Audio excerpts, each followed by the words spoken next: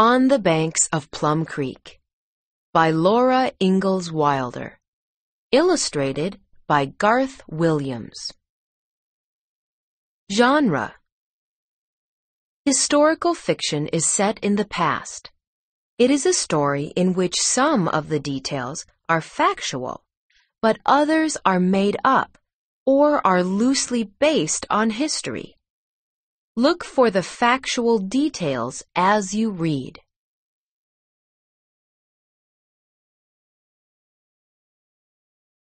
Question of the week: why do we want to explore new places?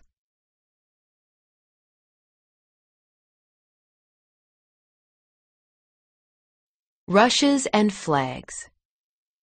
Every morning, after Mary and Laura had done the dishes, made their bed, and swept the floor, they could go out to play.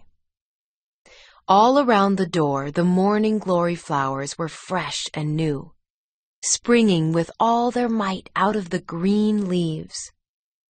All along Plum Creek, the birds were talking. Sometimes a bird sang, but mostly they talked. "Tweet, tweet, oh, twitter, twee, twit," one said. Then another said, "Chee, chee, chee," and another laughed, "Ha, ha, ha, tiraloo." Laura and Mary went over the top of their house and down along the path where Pa led the oxen to water. There, along the creek, rushes were growing, and blue flags. Every morning the blue flags were new. They stood up dark blue and proud among the green rushes.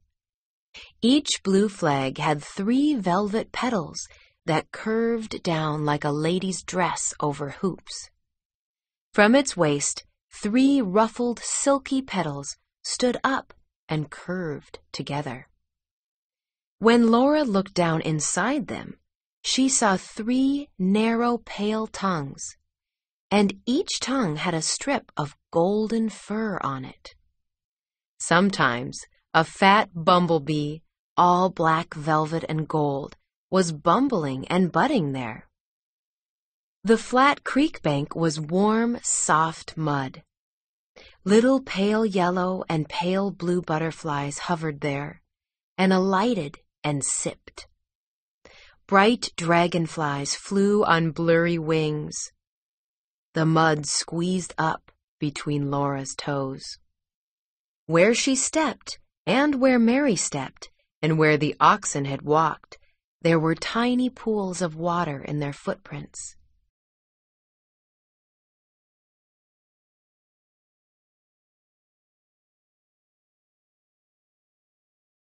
Where they waded in the shallow water, a footprint would not stay. First, a swirl like smoke came up from it and wavered away in the clear water. Then the footprint slowly melted. The toes smoothed out, and the heel was only a small hollow. There were tiny fishes in the water. They were so small that you could hardly see them. Only when they went swiftly, sometimes a silvery belly flashed.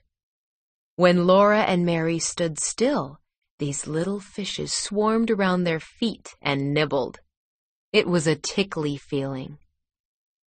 On top of the water bugs skated. They had tall legs, and each of their feet made a wee dent in the water. It was hard to see a water bug. He skated so fast that before you saw him, he was somewhere else. The rushes in the wind made a wild, lonely sound. They were not soft and flat like grass. They were hard and round and sleek and jointed. One day, when Laura was wading in a deep place by the rushes, she took hold of a big one to pull herself up on the bank. It squeaked. For a minute, Laura could hardly breathe. Then she pulled another. It squeaked and came in too.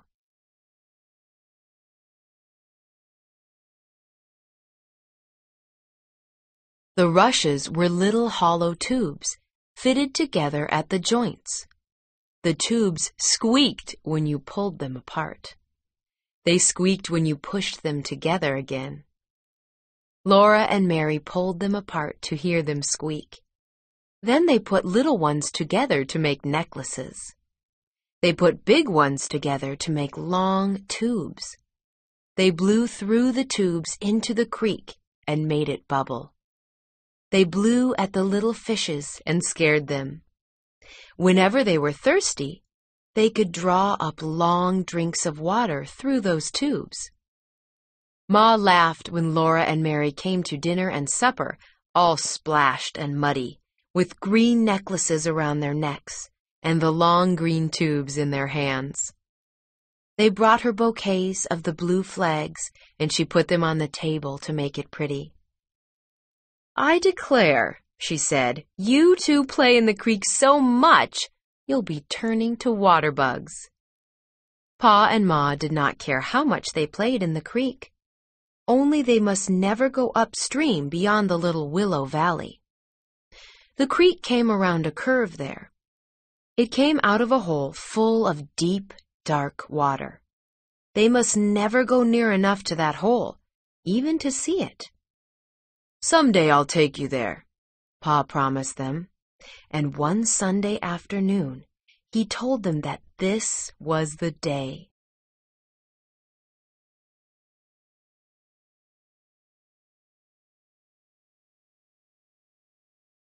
Deep water. In the dugout, Laura and Mary took off all their clothes, and over their bare skins they put on old, patched dresses. Ma tied on her sunbonnet. Pa took Carrie on his arm, and they all set out. They went past the cattle path and the rushes, past the willow valley and the plum thickets. They went down a steep, grassy bank, and then across a level place where the grass was tall and coarse. They passed a high, almost straight-up wall of earth where no grass grew. "What is that, Pa?" Laura asked, and Pa said, "That is a tableland, Laura." He pushed on through the thick, tall grass, making a path for Ma and Mary and Laura. Suddenly, they came out of the high grass, and the creek was there. It ran twinkling over white gravel into a wide pool, curved against a low bank where the grass was short. Tall willows stood up on the other side of the pool. Flat on the water lay a shimmery picture of those willows, with every green leaf fluttering.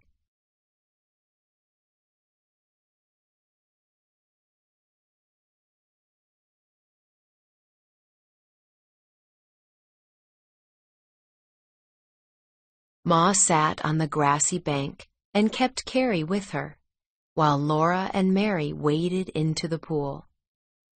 "Stay near the edge, girls," Ma told them. "Don't go in where it's deep." The water came up under their skirts and made them float. Then the calico got wet and stuck to their legs. Laura went in deeper and deeper. The water came up and up, almost to her waist. She squatted down, and it came to her chin.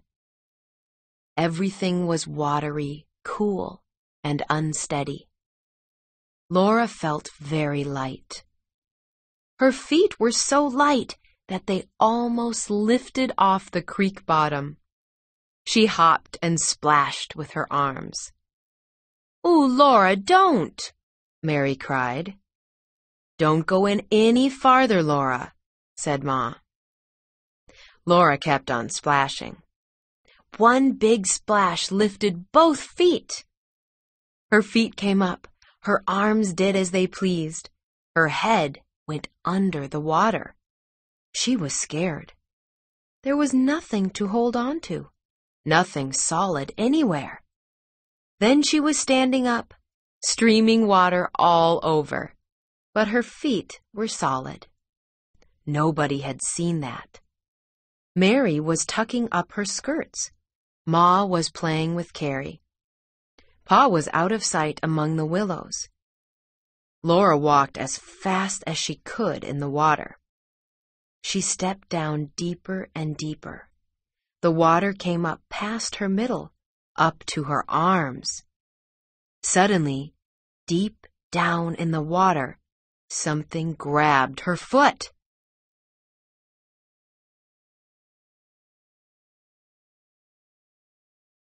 The thing jerked, and down she went into the deep water. She couldn't breathe. She couldn't see. She grabbed and could not get hold of anything. Water filled her ears and her eyes and her mouth. Then her head came out of the water close to Pa's head. Pa was holding her. "Well, young lady," Pa said, "you went out too far. And how did you like it?" Laura could not speak. She had to breathe. "You heard Ma tell you to stay close to the bank," said Pa. "Why didn't you obey her? You deserved a ducking, and I ducked you. Next time you'll do as you're told." Yes, Pa," Laura spluttered. "Oh, Pa, please, do it again." Pa said, "Well, Then his great laughter rang among the willows. "Why didn't you holler when I ducked you?" he asked Laura. "Weren't you scared?"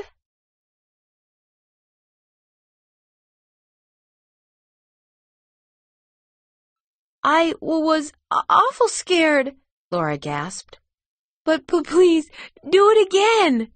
Then she asked him, "How did you get down there, Pa?"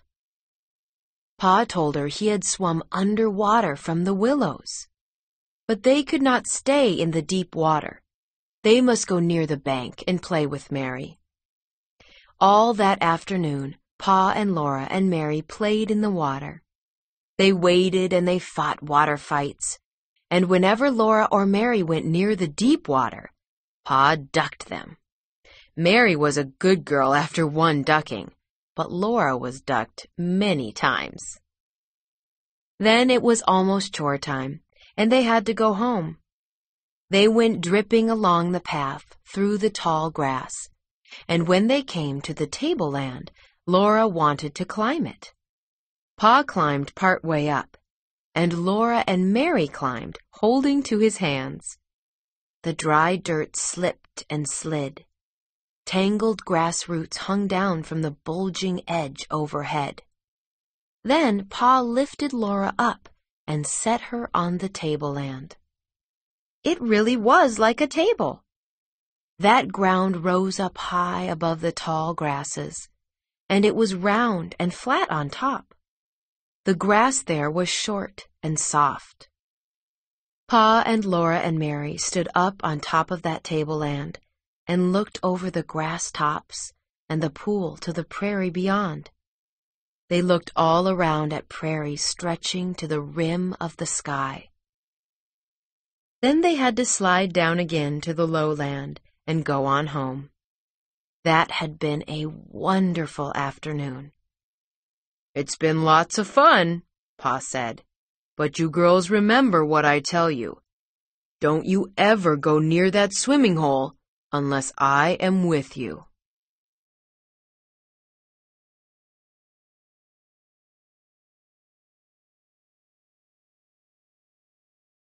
Strange Animal. All the next day, Laura remembered.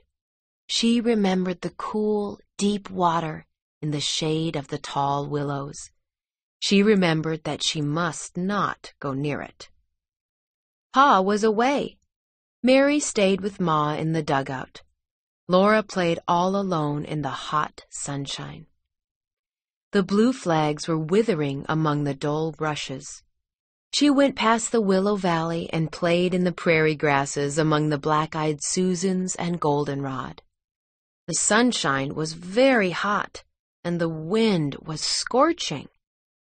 Then Laura thought of the tableland. She wanted to climb it again.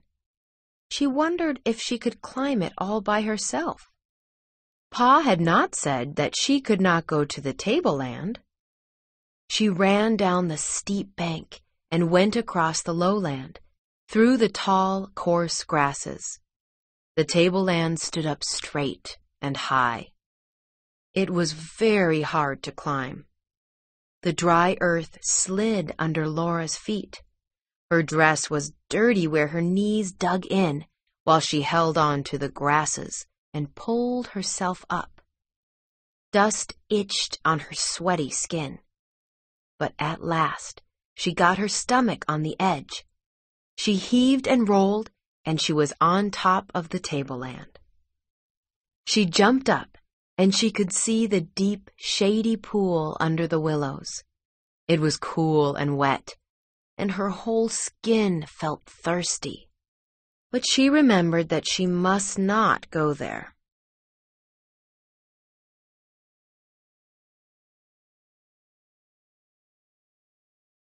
The tableland seemed big and empty and not interesting. It had been exciting when Pa was there, but now it was just flat land, and Laura thought she would go home and get a drink. She was very thirsty. She slid down the side of the tableland and slowly started back along the way she had come. Down among the tall grasses, the air was smothery and very hot. The dugout was far away, and Laura was terribly thirsty. She remembered with all her might that she must not go near that deep, shady swimming pool, and suddenly she turned around and hurried toward it. She thought she would only look at it. Just looking at it would make her feel better. Then she thought she might wade in the edge of it, but she would not go into the deep water. She came into the path that Pa had made, and she trotted faster. Right in the middle of the path before her stood an animal. Laura jumped back and stood and stared at it. She had never seen such an animal. It was almost as long as Jack, but its legs were very short. Long gray fur bristled all over it. It had a flat head and small ears. Its flat head slowly tilted up, and it stared at Laura.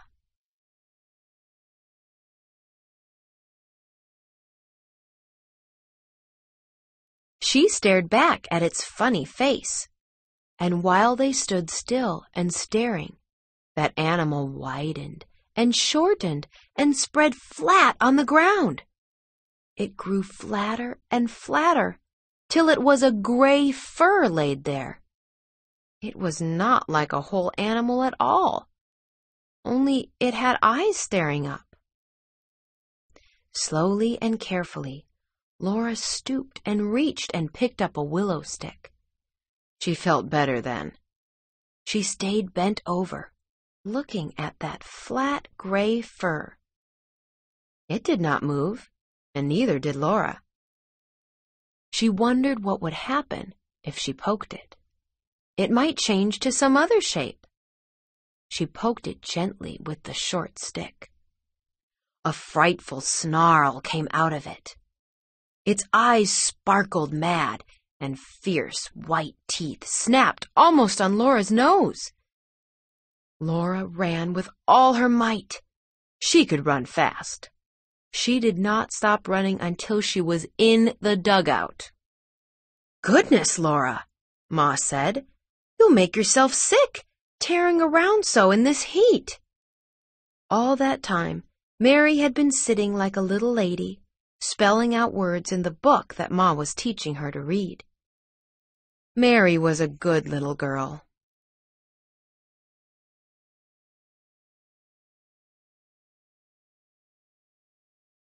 Laura had been bad, and she knew it. She had broken her promise to Pa. But no one had seen her. No one knew that she had started to go to the swimming hole. If she did not tell, no one would ever know. Only that strange animal knew, and it could not tell on her. But she felt worse and worse inside. That night, she lay awake beside Mary. Pa and Ma sat in the starlight outside the door, and Pa was playing his fiddle. "Go to sleep, Laura," Ma said. Softly and softly, the fiddle sang to her. Pa was a shadow against the sky, and his bow danced among the great stars. Everything was beautiful and good, except Laura. She had broken her promise to Pa. Breaking a promise was as bad as telling a lie. Laura wished she had not done it, but she had done it, and if Pa knew, he would punish her. Pa went on playing softly in the starlight. His fiddle sang to her sweetly and happily. He thought she was a good little girl. At last, Laura could bear it no longer.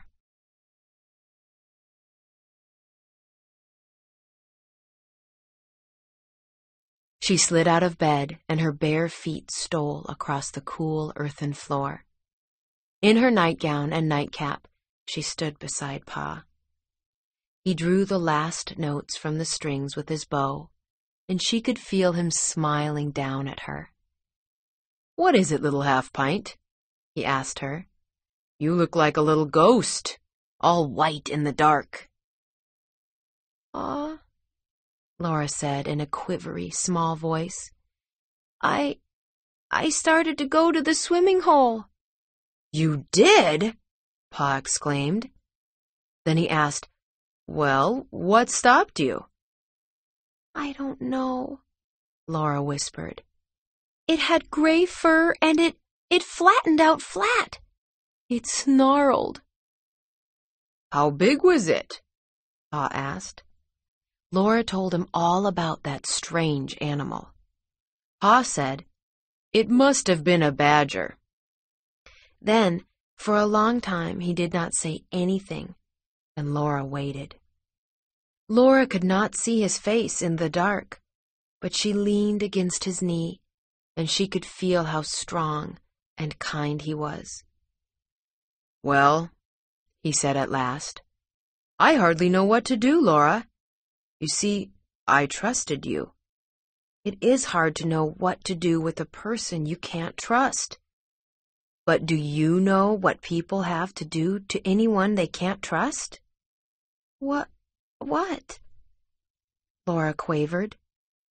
"They have to watch him," said Pa. "So I guess you must be watched. Your Ma will have to do it because I must work at Nelson's. So tomorrow you stay where Ma can watch you. You are not to go out of her sight all day. If you are good all day, then we will let you try again to be a little girl we can trust."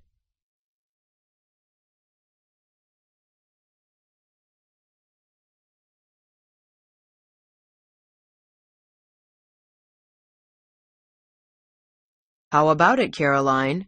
he asked Ma. "Very well, Charles," Ma said out of the dark. "I will watch her tomorrow, but I am sure she will be good. Now back to bed, Laura, and go to sleep." The next day was a dreadful day. Ma was mending, and Laura had to stay in the dugout. She could not even fetch water from the spring, for that was going out of Ma's sight. Mary fetched the water. Mary took Carrie to walk on the prairie. Laura had to stay in.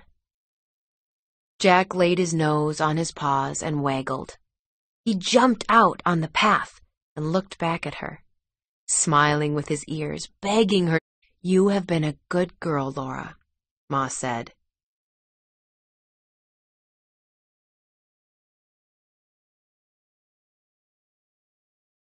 "We will tell Pa so, and tomorrow morning you and I are going to look for that badger. I am sure he saved you from drowning, for if you had gone to that deep water, you would have gone into it. Once you begin being naughty, it is easier to go on, and sooner or later, something dreadful happens." "Yes, Ma," Laura said. She knew that now. The whole day was gone. Laura had not seen that sunrise, nor the shadows of clouds on the prairie. The morning glories were withered, and that day's blue flags were dead. All day Laura had not seen the water running in the creek, the little fishes in it, and the water bugs skating over it. She was sure that being good could never be as hard as being watched. Next day, she went with Ma to look for the badger.